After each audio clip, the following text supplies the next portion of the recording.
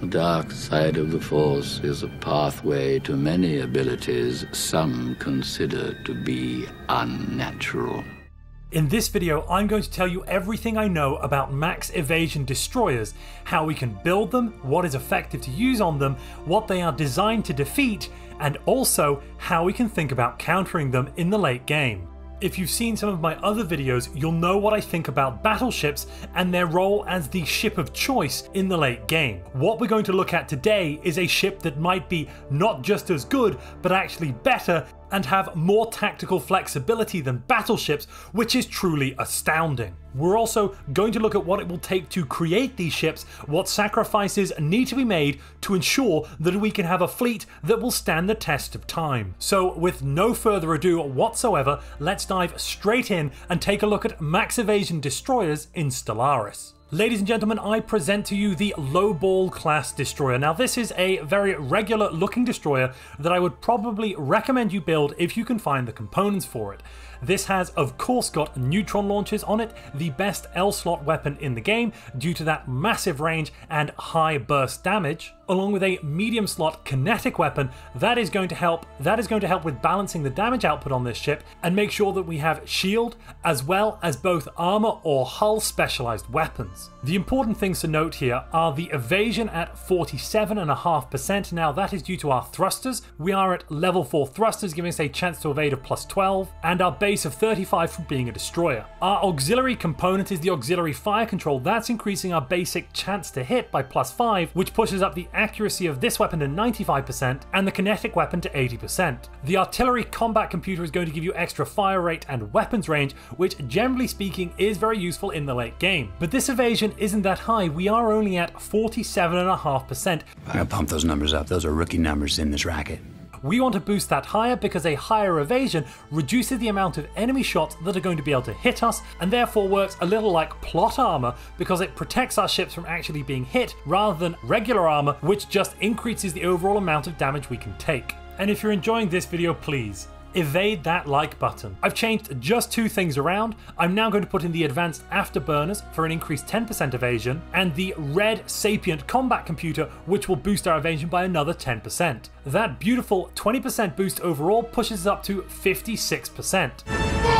And this is basically the best that you can hope to get away with if you are a regular Empire or a synthetic Empire. But if we manage to take the Transcendent Ascension perk and complete the Psionic Ascension, we can get our hands on leaders with the Psychic trait. Psychic is going to add 15% to evasion. If we combine that with Gale Speed for another 5%, and if you're really lucky, something like Brain Slug for a further 5%, we can then push up our evasion all the way up here, as you can see, to 86.6%.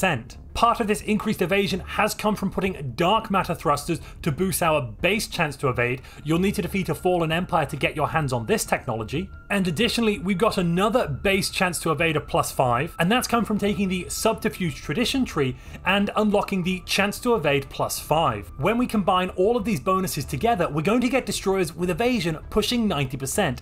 Yes, you could get this a little bit higher with one of the enigmatic fortress technology pieces, and that could be a replacement for advanced afterburners, but you're not definitely going to get it. Now, what is the point in building destroyers with this high level of evasion? Well, if you've seen my video on battleships, you'll know how much I go on about those as the king of the late game. Why is that? Let's have a quick refresh. Okay, so they have an X-slot weapon with range of 150. That means they can get an alpha strike in before any enemy has the chance. This battleship design you're seeing on the screen is pretty much what I'd recommend you build in the late game normally. It's going to have massive damage output with these neutron launchers and a giga cannon combined, lots of extra range and fire rate from the computer here, but let's see what happens when we test this design up against an equivalent number of destroyers based on economy and, interestingly, naval capacity as well. So this test is going to be economy and naval capacity combined.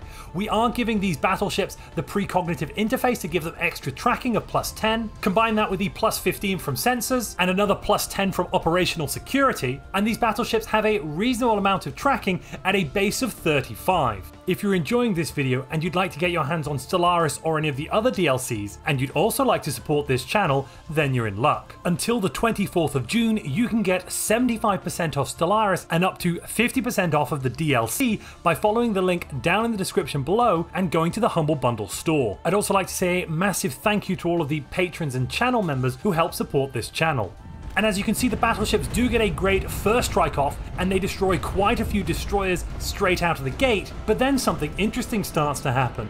The destroyers, you see, have very high evasion, and that means the battleships are finding it harder and harder to continue to hit them. That negates a large amount of the battleship's overall damage, and generally what happens is the battleships actually lose out to the destroyers in the end and are defeated. Now, I've run this test quite a bit. The battleships do come out ahead against these destroyers some of the time, but it's only in the region of around 20 to 30% of the actual engagements. More often than not, these max evasion destroyers will cut through the enemy battleships and live to tell the tale. There are a couple of factors I am neglecting here. If you can get a Titan in the battleship fleet and get a +10 tracking there, that should help you balance the odds of the engagement, and finding an admiral with the gale speed and psychic trait along with brain slugs can be somewhat difficult. But that places this maximum evasion destroyer right up there as a late game tool you can use against battleships.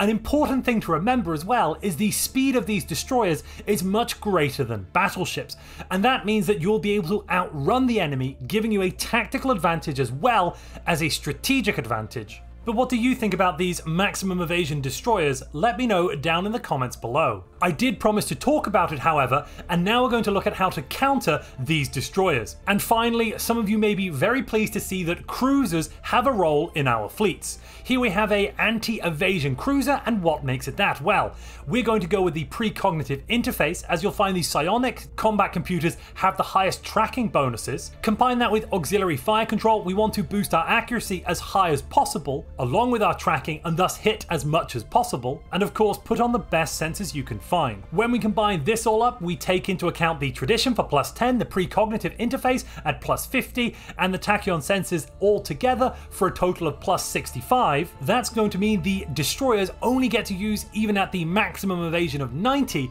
25% evasion. Yes, battleships do have the range advantage, and that is going to hurt your destroyers in the beginning, and in comparison to that, cruisers do not have a range advantage. Their L slot and M slot weapons are going to be equivalent to a destroyer's. In fact, one of these cruisers is pretty much equivalent to 2 destroyers. But whilst the battleships are suffering from a lower tracking because they do not have access to the Picket combat computer, the cruisers have no such issue. And if you find yourself coming up against evasion destroyers, you probably want to start building cruisers, and thus we have a perfect rock, paper, scissors situation.